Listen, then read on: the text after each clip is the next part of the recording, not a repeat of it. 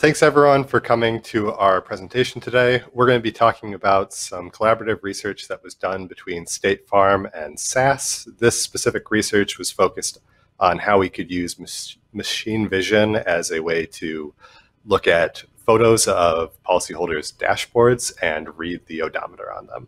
Today, myself and Kedar are just going to talk you through some of the research that was done, as well as some of the results we got out of that. To start out the agenda for today, I'm going to talk to you more about what the goal of this research was and how we went about solving that, and then get into some of the details of the pipeline we built, as well as the two specific machine vision models. Then Kedar is going to give you a bit about the performance of the combined pipeline, as well as some additional insurance-related machine vision projects we think would be fun to research. To get into the project goal, the overall goal was just, we have these photos that we might receive from our policyholders, photos of their dashboards, and we wanted to build a pipeline that could take those photos and read the odometer on them. From an insurance perspective, you can imagine that the mileage that a car drives might be something that is useful for determining the premium for someone, or determining if you should underwrite them differently or non-renew them. It might also be nice for validation of any sort of other data source that you're getting. For example, any vehicle telematics you have in that car might be useful to validate the mileage you're getting out of that vehicle telematics and compare it against the actual odometer of the vehicle. We wanted to come up with some automated way you could take a photo and read that odometer, because you can certainly imagine doing that through something like a human manually reading those photos would be cost prohibitive, but maybe we can build a model that could do it automatically and make this much more practical. As we were getting into this, though, we foresaw quite a few challenges that make this research interesting, but also made it pretty difficult to get through. First one is just trying to figure out, how do we even localize the region of the odometer?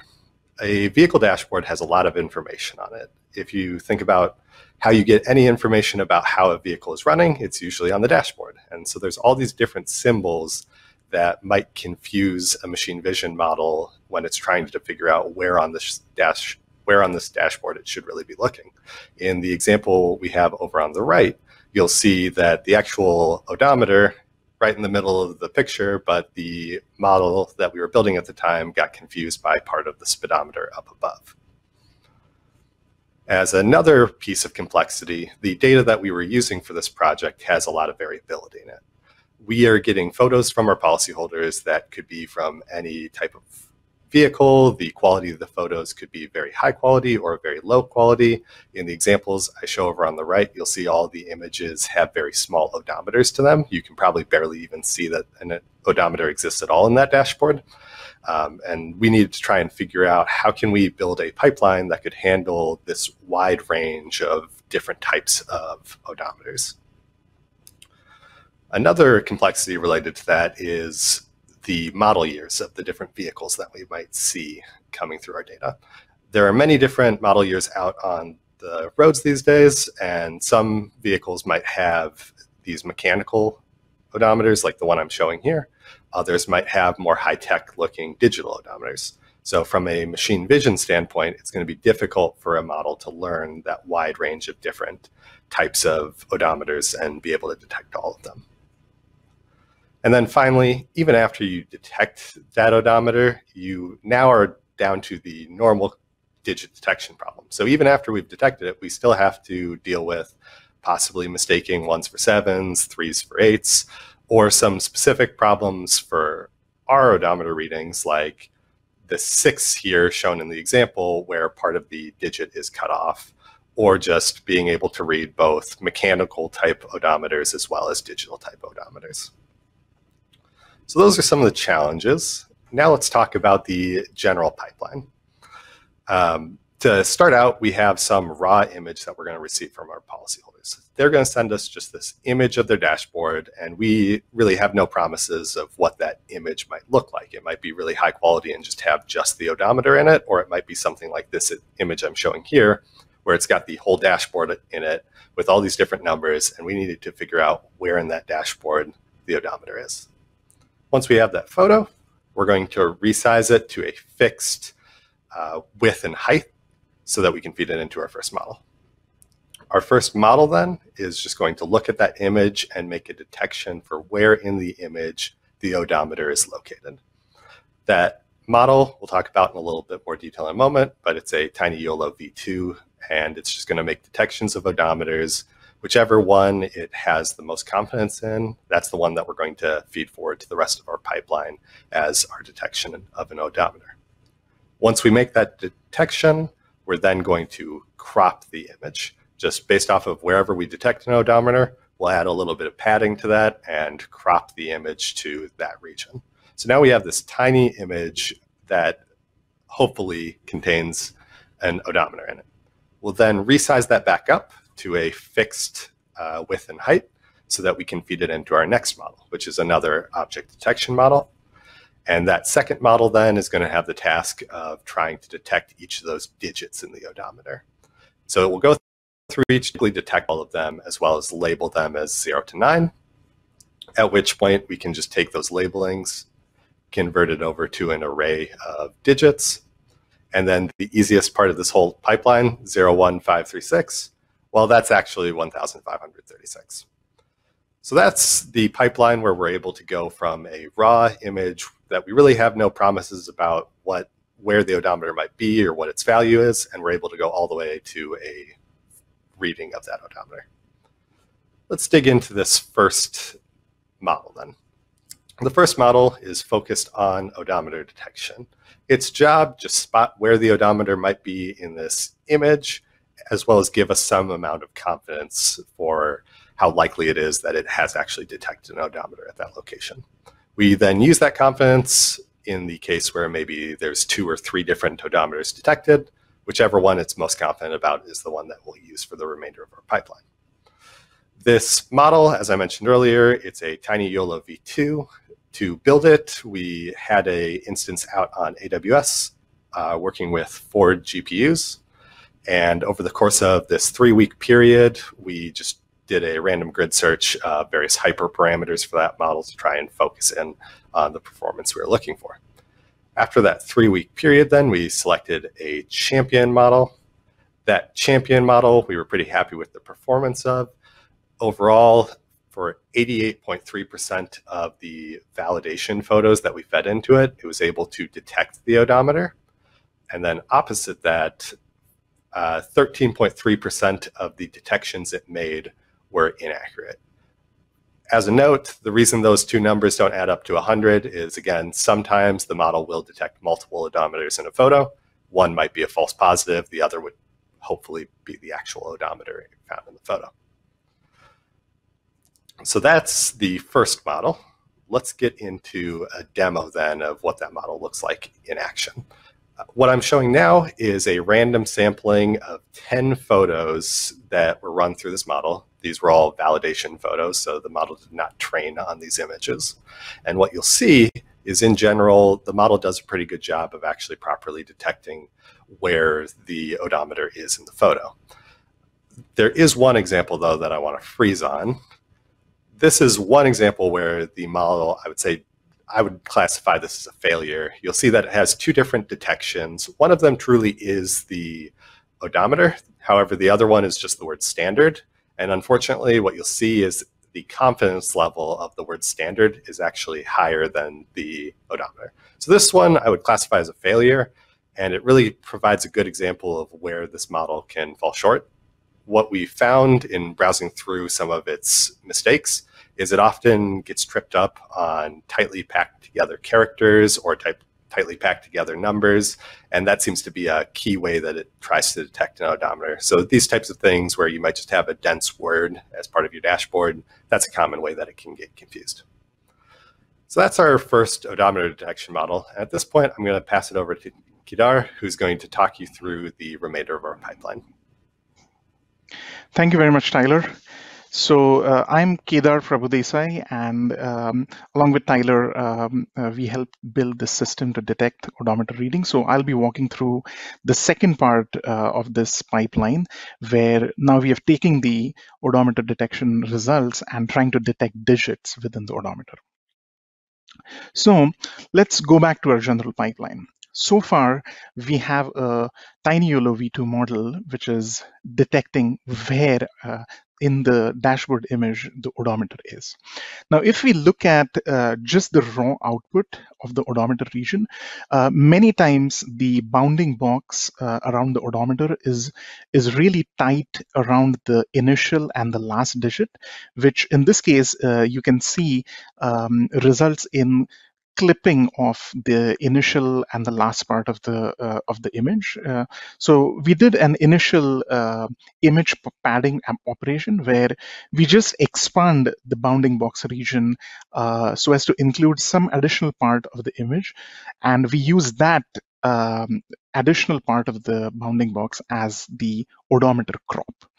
Now, on this odometer crop, we train our second model, which is again a YOLO V2 deep learning model. But this time, this model is trained on detecting the digits from 0 to 9.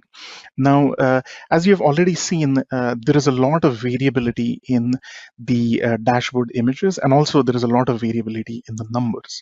So we couldn't just use the images that we already had in order to train a robust enough model that can account for all these variabilities. So in addition to the images of the dashboard that we got, we also added around 33,000 images from an open source dataset. This open source dataset is the Street View House Numbers dataset, which is abbreviated as SVHN. And adding this additional dataset does help train the model in a more robust way so that it can more accurately detect all these digits. So we trained the YOLO V2 model to detect digits, and what we observed was many times the model had a tendency to detect multiple digits for a given digit that's present in the odometer. So we just performed an operation of non-max suppression where whenever there are multiple bounding boxes predicted for a given digit, we just choose the bounding box which has the highest probability. Right.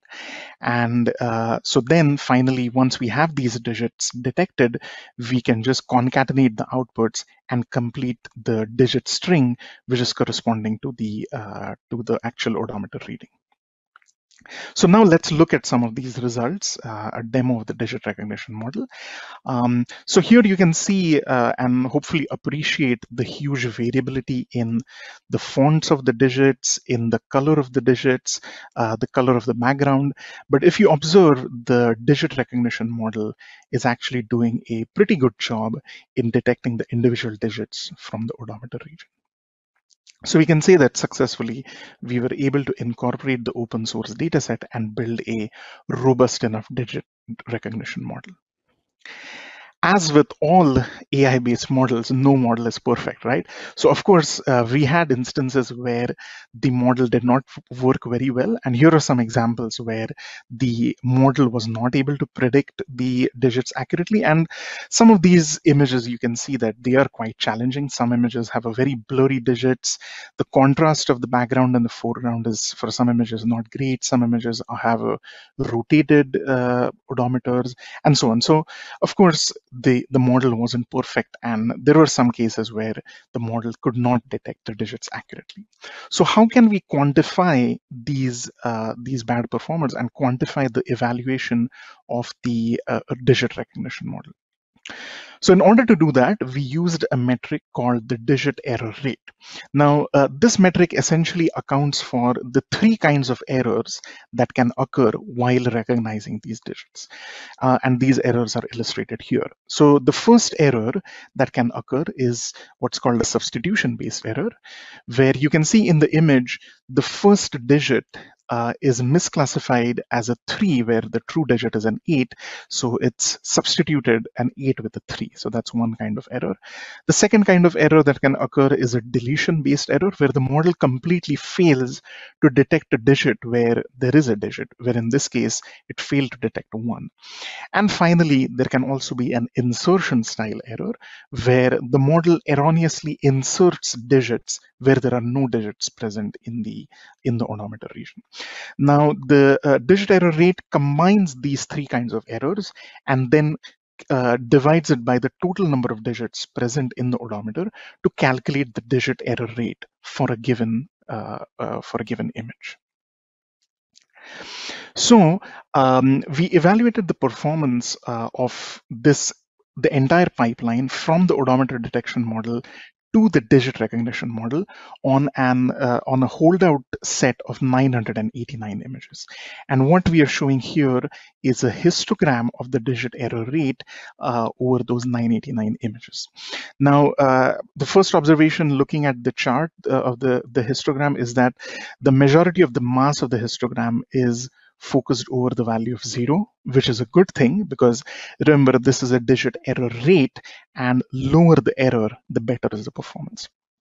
So let's look at some individual numbers. So of the 989 images, 65% of the images, that is 648, had 0% digit error rate, which means for 65% of the images, the recognition model was spot on and it matched the true odometer reading perfectly. Now, if we appreciate that the model can have some errors, and we set that threshold to be around 40%, we see that around 84% of the images had a digit error rate of less than equal to 40%. And then finally, 380 images had a digit error rate of greater than 40%. Now, if we just look at the total digit error rate, that is for all the 989 images, there were a total of around 5,400 digits, and the total digit error rate for those is 17.53%, which can be distributed as the number of deletion errors were the maximum, around 600, followed by substitution and insertion errors. So what can we conclude from these results? Recall that the overall goal of this project is to automate the process of detecting the odometer readings so as to reduce the human effort that would be required to do so. Now, based on these results, we can say that for 65% of the images, that is 648, would require no manual intervention, no human input in order to determine whether the user has submitted an accurate odometer reading. And of course, for the remainder where the digit error rate is really high, that is around 380 images, that's where you would require some manual intervention in order to verify whether the user has submitted accurate odometer readings. So that's a huge reduction in the human effort required to validate the odometer readings that the users have submitted. So to summarize, we have developed a system that automatically extracts odometer readings from vehicle dashboard images using two deep learning models, one to isolate the odometer and another to recognize digits. The odometer detection model has an accuracy of 88.3% with a false positive rate of 13.3%, whereas the digit recognition model has an overall digit error rate of 17.53%. I highly recommend referring to our paper in the proceedings for additional details about the methodology and more results.